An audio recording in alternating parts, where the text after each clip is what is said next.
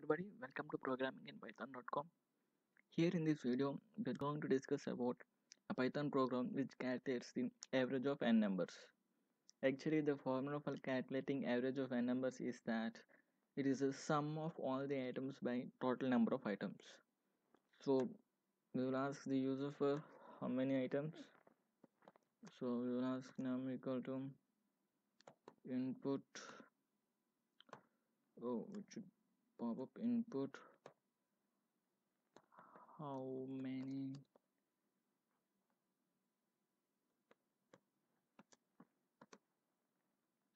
After asking the user for how many numbers, we will now run a for loop for reading each number for n in range of num.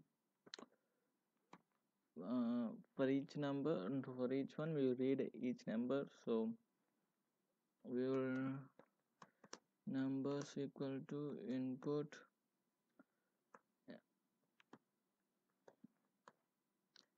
enter any number.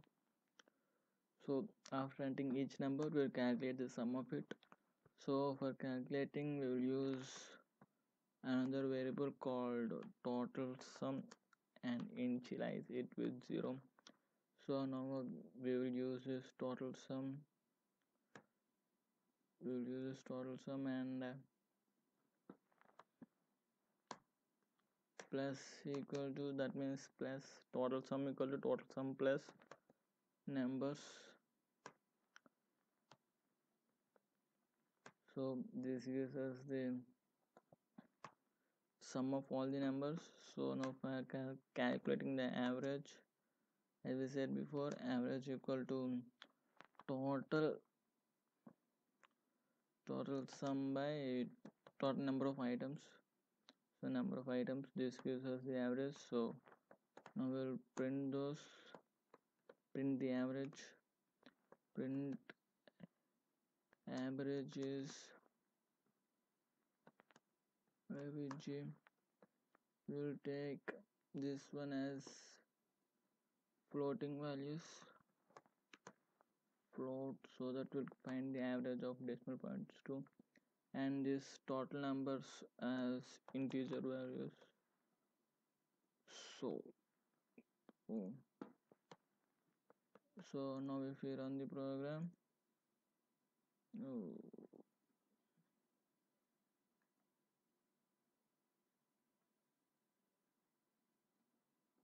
we'll give the how many numbers. We'll give 4 numbers, 5.2, 5.6. Next we'll give 7 and we'll go 6.2.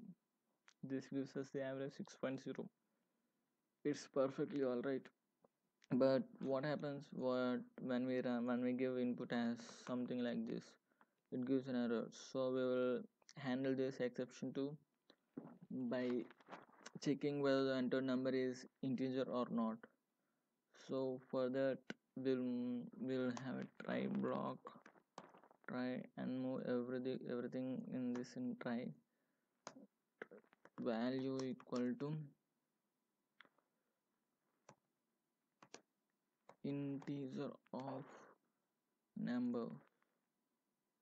So we can remove this integer here as we are checking that one here, integer of number, and we'll use value everywhere now. This gives us, this checks whether the input value is integer or not, else it will show an error, except value error.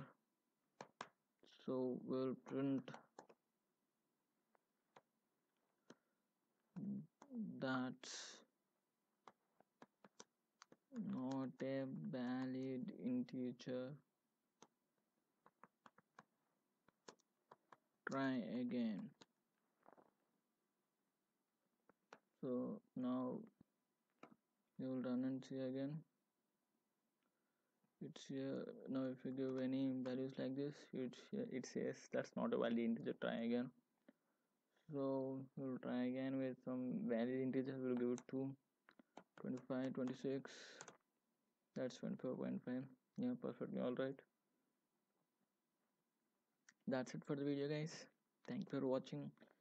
If you like this, please subscribe to the channel, share it,